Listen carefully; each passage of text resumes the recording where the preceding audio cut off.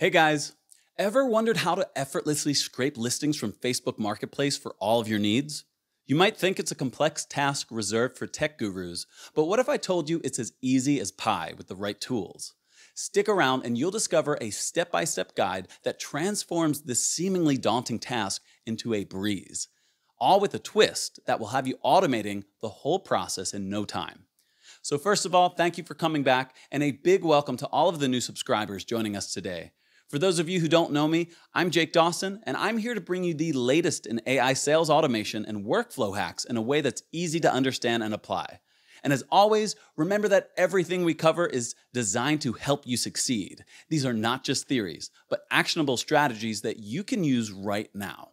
Now, if you're new here or looking for even more ways to level up, don't forget to check out the school community link below. Inside, you'll find exclusive Make.com templates, including the one that we're using today, that you can import directly and start using immediately. We've built a whole space for learners and doers just like you, where you can ask questions, get direct help, and connect with like-minded folks ready to take action. And of course, you can always subscribe and hit that bell button to get notified of our bi-weekly videos, live sessions, and more.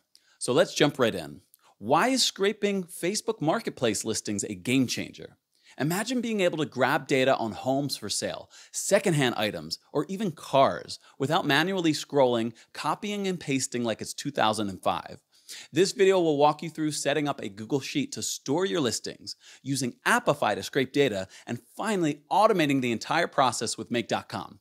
Trust me, by the end of this, you'll feel like a tech wizard, even if your last big win was remembering your Netflix password. Now, in this video, this is number 3 in the Facebook scraping series, which means we've already covered a lot of ground when it comes to web scraping. If you missed any of the previous ones, check the description. I've got links to those so you can catch up. But if you're ready to roll, let's jump right in. First, we need a place to store the scrape data, and for that we're using Google Sheets. Open up Google Drive and head to the folder we created previously in the videos for Facebook scraping. If you don't have that folder yet, just create one now. It helps keep things organized. Once you're inside, right-click, go to Google Sheets, and create a new spreadsheet.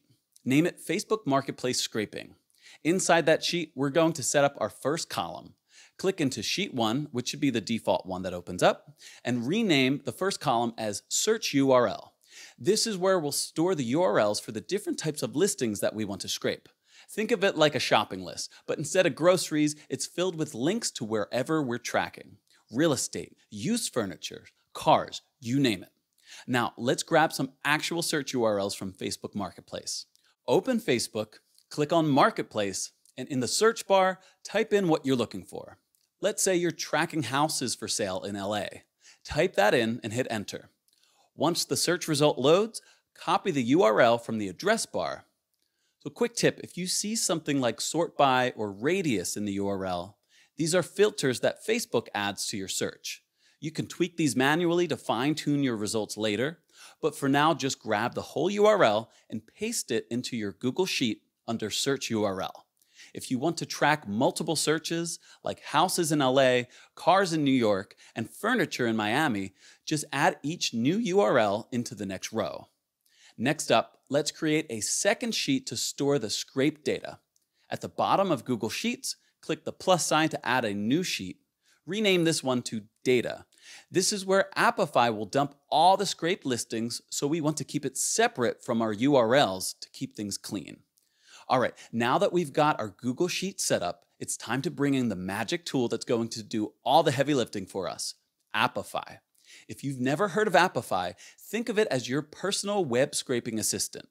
Instead of spending hours copying and pasting listings, Apify grabs all that data for you, organizes it, and delivers it like a perfectly wrapped present. And the best part? You don't need to know a single line of code to use it. First, let's get to Apify. If you don't have an account yet, sign up, it's free to start, and you'll get some free credits to play around with. Once you're in, look to the left-hand side of the screen and click on Store. This is where all the available scrapers are listed. In the search bar at the top, type in Facebook Marketplace and hit Enter. Now you'll see a bunch of options, but the one we're looking for is Facebook Marketplace Scraper by Apify. Click on that, This is hands down the best option because it's reliable, cost-effective, and it does exactly what we need it to do. All right, now let's set up the scraper. You'll see a text field labeled Facebook Marketplace URL.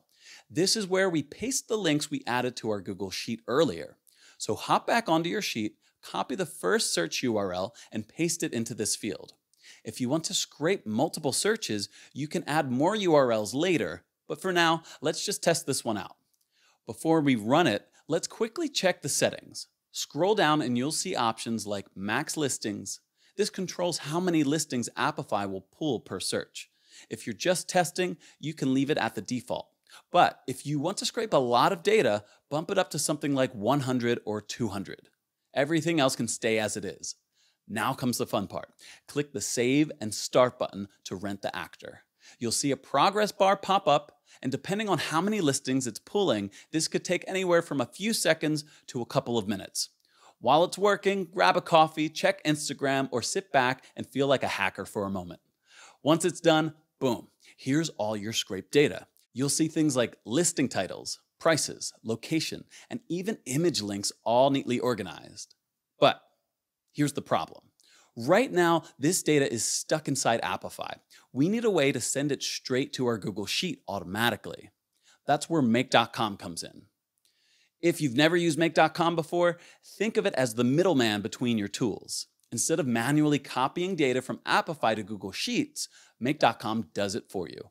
It's like having a virtual assistant that never sleeps or never asks for a raise. First, open up Make.com and log in. If you don't have an account, sign up. It's free to start, just like Apify. Once you're in, look at the left-hand side of the screen and click on Scenarios. This is where we build our automations. If you're new, your screen will be blank, but don't worry, we're about to change that. Now look at the top right corner of your screen and find the Create a New Scenario button. Click it, and this is where all the automation magic happens. Now before we add anything, let's give it a proper name. Click at the top where it says Untitled and rename it to Facebook Marketplace Scraper. You'll thank me later when you start building more automations and need to keep things organized. Now, the first thing we need to do is connect Google Sheets because that's where we're going to store our scraped data. Click on the plus sign in the middle of the screen to add a new module. In the search bar, type Google Sheets, then select Search Rows. This action will allow Make.com to look for new listings in our spreadsheet.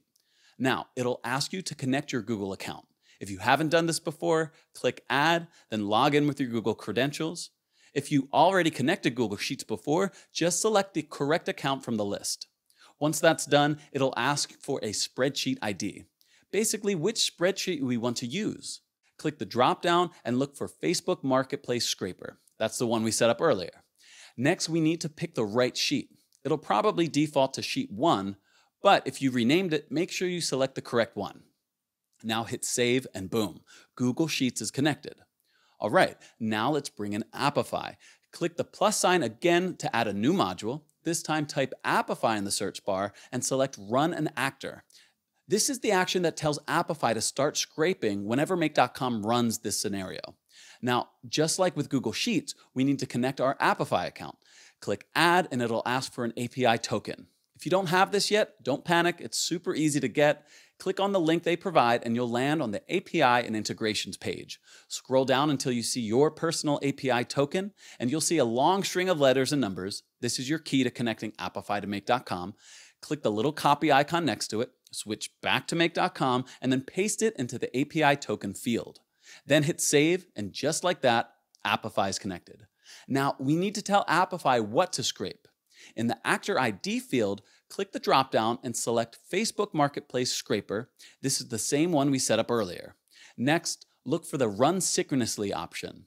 This is usually set to No by default. Change that to Yes. Why? Because if we don't, Make.com will move on to the next step before Apify finishes scraping, which means we could end up trying to retrieve data that isn't ready yet. And that's like trying to eat a pizza before it's out of the oven. It doesn't work. Once you've switched it to Yes, hit Save so we don't lose any progress. Now, we need to configure the scraper with some JSON instructions. If you're not familiar with JSON, don't worry, this isn't coding and we're not going to write anything. We're just copying and pasting like pros. Go back to Apify and open the Actors page for Facebook Marketplace Scraper. At the top, you'll see two buttons, Manual and JSON. Click the JSON button. This will open up a block of text that tells Apify what to do when it runs. We don't need to understand what this all means, we just need to copy it. So highlight all of it, click on Copy. Now switch back to make.com, and inside the Apify module, look for the Input JSON field. Click inside the box, then right-click again and select Paste and Match Style. This ensures that we have the correct formatting. Boom. Apify now knows exactly what it's supposed to do. But there's one thing here we need to fix, the URL. Right now, the JSON file has a placeholder URL, which is not what we want. We need to replace it with our actual search URL from Google Sheets. Find the placeholder URL inside the JSON. It's usually in quotation marks. Delete that placeholder. Now look at the right-hand side of the screen where make.com shows the Google Sheets output from earlier. Find the search URL field and click on it. This will automatically insert the correct URL from Google Sheets into our JSON instructions. Now, every time make.com runs, it'll dynamically pull in the correct search URL instead of using the static one. Once that's done, hit save. This locks in our changes so nothing gets lost. All right, now it's time to retrieve the scrape data from Apify and send it over to Google Sheets. For that, we need another module. Click on the plus sign next to Apify, type in Apify and select Get Dataset Items. This tells make.com to grab the actual results from our scraping job. Now we need to tell it which dataset to retrieve. Click inside the Dataset ID field. You'll see an option for the default dataset ID. This comes from the first Apify module we added earlier. Click on that and it will automatically link this step to our earlier scraping run. Next, let's set a limit on how many items we want to scrape. Right now, we don't need to pull thousands of listings, we just want to test things out. Inside the Apify module, find the Limit Items field and set it to 20. This will keep things fast while making sure we get enough data to verify that everything is working. Later on, when you're ready to go big, you can increase this to any number up to 100,000. But for now, let's keep it light. Now, hit save so these settings don't disappear. All right, time for the big moment, running the scraper. Click Run Once at the bottom of make.com and let it do its thing. Depending on the search and the number of listings, this can take a few seconds to a couple of minutes. Grab a drink, do a quick stretch, or just watch in admiration as your setup starts pulling in data like a pro. Once it's done, we need to check the results. Click on the Apify Get Dataset Items module and open the output. You should see a list of scraped listings, each with details like title, price, location, and image URLs. If you see an empty dataset or weird results, go back and check the search URL in Google Sheets. It might be broken or not formatted correctly. If the data looks good, we're ready to move on. Now, let's get this data into Google Sheets automatically. Click the plus sign next to the last module to add a new one again, and in the search bar, type Google Sheets and select the action Add a Row. And this will send each scraped listing into your spreadsheet. Next, we need to connect our spreadsheet. Click on the Spreadsheet ID field and search for the Facebook Marketplace scraping sheet we created earlier. Inside that, choose the sheet named Data. This is where all the listings will be stored. Now, we have to match the data from Apify to the correct columns in Google Sheets. This part's important, otherwise you'll end up with a mess of data that doesn't make any sense. Start by mapping the search URL column. Click inside the search URL field and then look at the right-hand side of the screen where the Google Sheets module shows previous outputs. Find the search URL from the first search rows module and select it. Now, let's bring in the listing details. Click on the listing URL and select the corresponding value from the Get Dataset Items module in Apify. Do the same thing for listing title, custom title, listing price, and photo image URL. Just match each one to the correct data point from Apify. Next, we're going to create a video link for listings that have videos attached. Some Facebook Marketplace listings include a video, and if we want to track those, we need to generate a proper link that leads directly to the video. To do this, write this link format and then add the listing video ID from the Apify dataset. This will create a direct link to the video for each listing that has one. If a listing doesn't have a video, this field will just stay empty on the spreadsheet. Now, let's add location data to our results. In the Get Dataset Items module, look for the last column labeled Location. This is where Apify stores the location data for each listing. Click inside the field and make sure it pulls from the correct column in Apify. Once selected, hit Save to lock in the settings. Alright, time for the final test. Click Run once and let the full automation process execute from start to finish. This will scrape the latest listings, send the data to Google Sheets, and update everything automatically. Depending on how many results you're pulling, this could take anywhere from a few seconds to a few minutes, so sit tight. Once it's done, let's check the results. Open up Google Sheets and see if everything looks good. If you're tracking multiple types of listings, try running different searches on Facebook Marketplace and letting the automation process them one by one. Now, this is where things start to get really useful. Once you have all this scraped data, you can start running different types of searches to build a complete data set. Maybe you want to track house prices in different cities, compare secondhand furniture listings, or monitor car listings over time. All of this is possible by just adjusting the search URLs in your Google Sheet and letting the automation handle the rest. If you want to take this a step further, you can use the collect data to generate insights. For example, if you're scraping real estate listings, you could track price trends over time or see which neighborhoods have the most listings. If you're tracking used electronics, you could look at the average price ranges to determine the best time to buy. The possibilities are endless. And that's it. You've just mastered the art of scraping Facebook Marketplace listings with ease.